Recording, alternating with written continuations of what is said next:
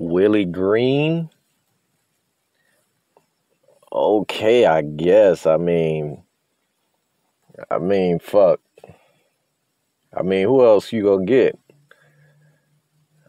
Fuck. I don't even know what to say about this shit, honestly. But I mean, dude got good praises from everybody he's worked with. I can't say I know shit about him, honestly. As a player, he was there. Fuck. He played for us like 1 year, I think, back in 2010. Fuck. I guess I got my wish. I said I wanted somebody black, but I didn't know they was gonna get somebody fresh, a fresh assistant coach. All I gotta say is I hope they vetted him real good, because when Monty Williams came in there, we didn't know what the hell he was gonna be either.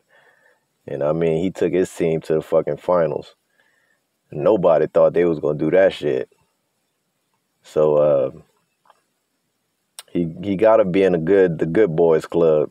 You know what I'm saying? Because you gotta be on a good boys club to get a head coaching job in the league.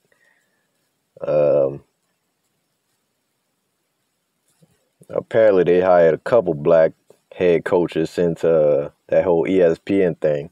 I think they know what the fuck they doing, but at the same time, I hope this nigga work out.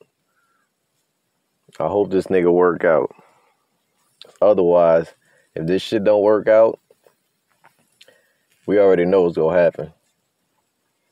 This franchise is gonna be buried under the fucking ground. So Dave, Griff, Benson, Trajan, I hope y'all know what the fuck y'all doing. Because if Zion leave, that's y'all ass.